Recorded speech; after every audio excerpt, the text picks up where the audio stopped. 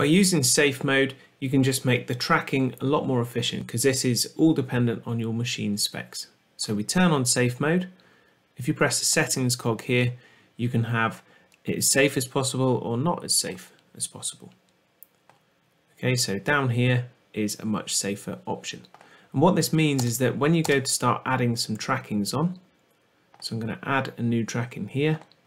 When you are then tracking a player and I press spacebar, this all moves a lot slower. So it's giving your computer time to actually do the tracking.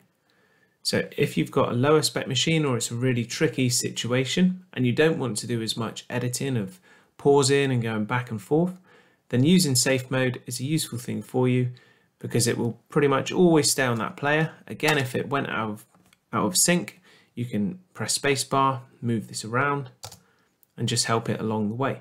But safe mode is the safest way to track your players, especially useful when there's lots of crossing over of players or it's not a solid background on a pitch like we've got here. So if it's not a field-based sport, safe mode is really useful there.